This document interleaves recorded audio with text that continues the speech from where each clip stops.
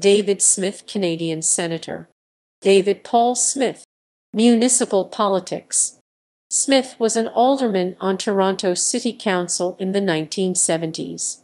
He served a period as deputy mayor and president of City Council. He ran for mayor of Toronto in 1978, but was defeated by John Sewell in a three-way split. Smith became a backroom lobbyist for developers and was instrumental in helping Art Eggleton defeat Sewell in 1980. Member of Parliament. After his defeat in municipal politics in 1982, he became Deputy Government House Leader and joined the Canadian Cabinet in 1983 as Minister of State for Small Businesses and Tourism. Smith was appointed to the same position when John Turner became Prime Minister of Canada, 1984.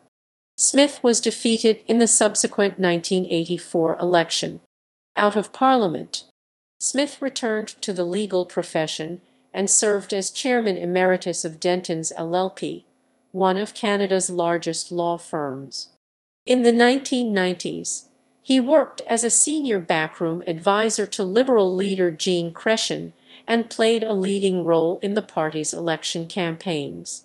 Senate career. A Chrétien loyalist, Smith was appointed to the Senate in 2002 and was outspoken in his support for Chrétien against attempts by Paul Martin to force the Prime Minister to retire.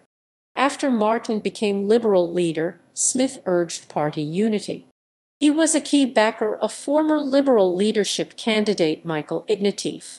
He was later appointed by Liberal leader Stéphane Dion to serve as party's national campaign co-chair with Mark Marison and Nancy Girard.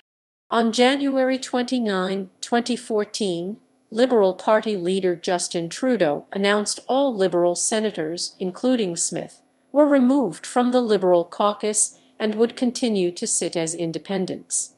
The senators referred to themselves as the Senate Liberal Caucus even though they were no longer members of the Parliamentary Liberal Caucus.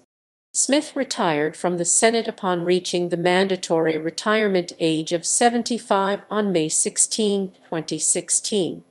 Volunteering. Smith also served on the cabinet of the Capital Campaign of Tyndale University College and Seminary in Toronto. Death. He died in February 2020 at the age of 78 due to cardiac complications.